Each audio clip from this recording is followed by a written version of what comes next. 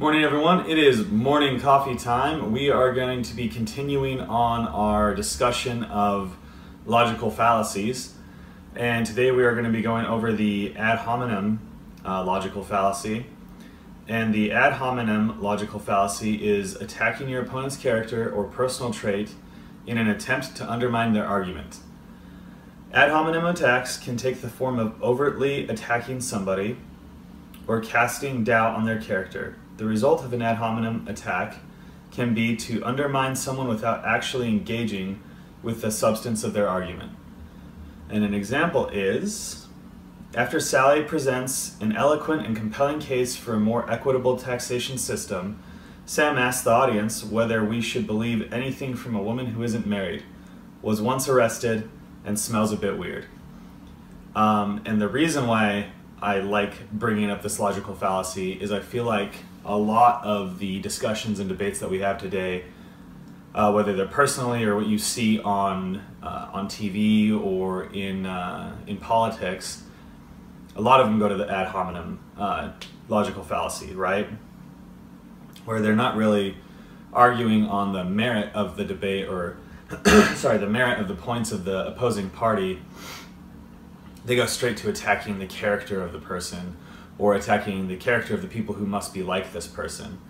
And what that does is it's just another attempt to get people to react in an emotional way and say, you're right. You know, I can't support, what is it, Sally? I can't support Sally because she was once arrested. So if she was arrested, she's a criminal and she must not be able to give any good points on the taxation system, right? Or I think another good one from our political, or recent, I guess, elections last year for the presidential elections was when Hillary, what did she say? She said I think half of Trump supporters are deplorables. And what she was doing was she was taking her party and she's trying to take the people that are kind of in the middle, I think, you know, that are not really decided whether they were going to go for Trump or Hillary, and say, well, you got to be with us because the people that support Trump are deplorables. They're the people that don't even belong in society. Unfortunately, what she did was she actually, I think, made people go against her because people don't like, a lot of people don't like ad hominem attacks, which is a good thing. But other people, it really casted them against the opposing party, right? Now the downside is, one, it's not really attacking the actual issues that need to be attacked, and two, what we have now is we have people who are so dead set against opposing people because they think they're these lesser people, right? These lower level citizens, because they're either too stupid or too arrogant, too bigoted, too hate filled for this side to even deal with them. And you see it on both sides.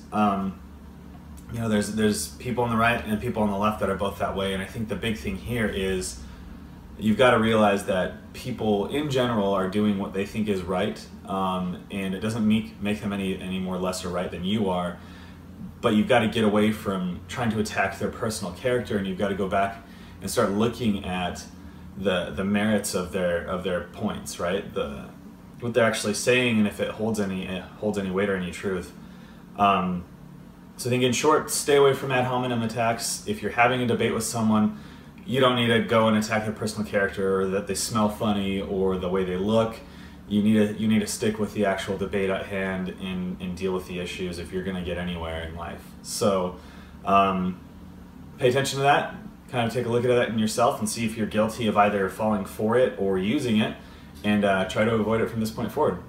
All right, guys, that's it. Tomorrow we will be talking about special pleading.